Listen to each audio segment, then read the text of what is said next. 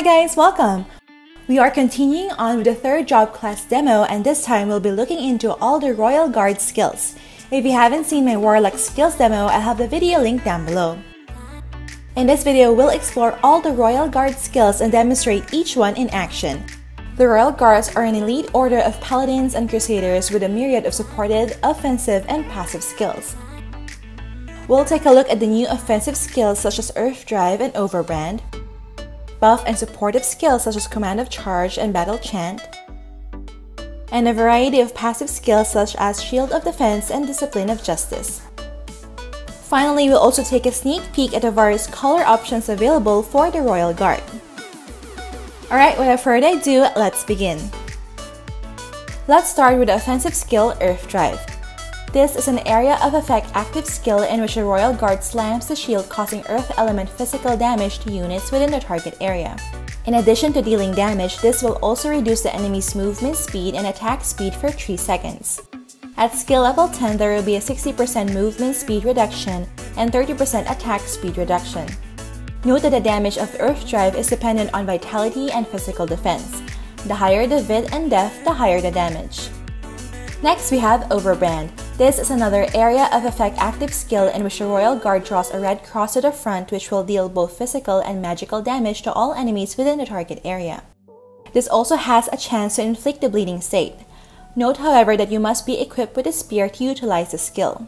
At skill level 10, the percent magical and physical damage is at 1320%, and the chance to inflict the bleeding state is at 40%. Up next, we have a number of buff and supportive skills, starting with Command of Charge. This is an active supportive skill in which the Royal Guard and allies around would have immunity to knockback, rooting and slowing effects, and increased movement speed for 10 seconds. At skill level 5, the movement speed buff is an additional 30%.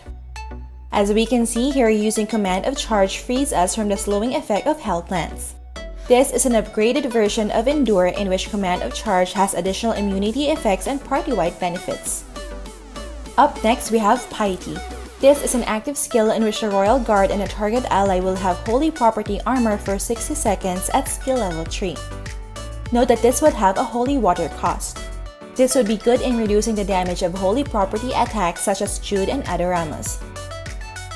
Let's try it out.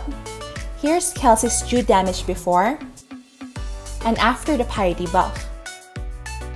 We can see that Piety significantly reduced the holy damage.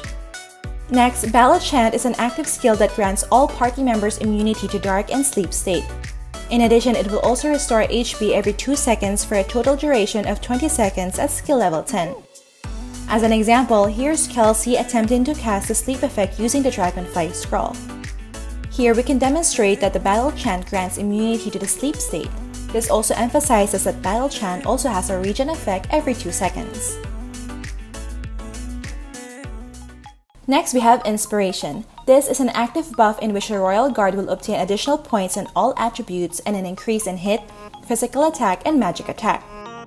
At skill level 10, the additional stats are plus 10 on all attributes and an increase of 100 points each on hit, physical attack, and magical attack for 150 seconds.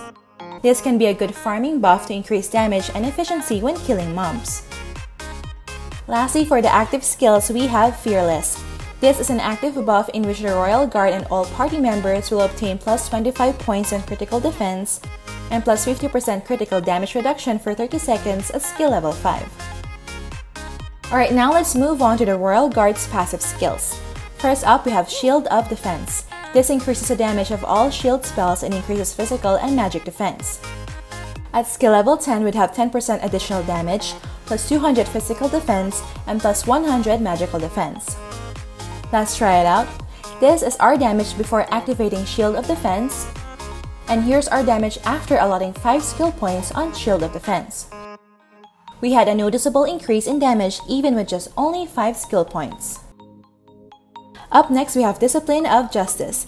This is a passive skill which will increase the Royal Guard's curse resistance, poisoning resistance, and fear resistance by 30% at skill level 3.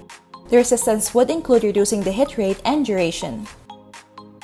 Next, Spear Thrust is a passive skill which will ignore a percentage of physical defense and magic defense if a spear is equipped. At skill level 10, the ignore physical defense and ignore magic defense is 10%. And lastly, for the Royal Guard skills, we have Prestige.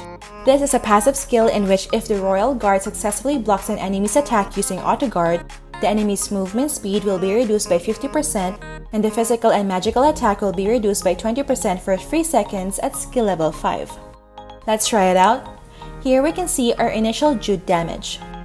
Upon triggering the passive using Auto Guard, we can see that our damage has been reduced and the enemy's movement speed is reduced as well. This is a good passive skill for survivability as a tank. Alright, now that we've gone through all the Royal Guard skills, let's take a look at the various Royal Guard custom color options. We have the original color, red-orange, light blue, green, brown, navy blue, orange, dark pink, blue-green, violet, black, cream, and light pink. Alright, so far we've gone through all our newly unlocked Royal Guard skills. I hope this video was helpful in giving us an idea on how all the Royal Guard skills work. Make sure to stay tuned for the rest of the job class skill previews. Special thanks to my guildmate Ben for lending us his Royal Guard. Alright, that's it for this video guys. Don't forget to like if you enjoyed watching this guide. If you're new here, I would love you to consider subscribing by hitting the red subscribe button down below. I would love to have you back. Thank you for watching and see you in our next episode.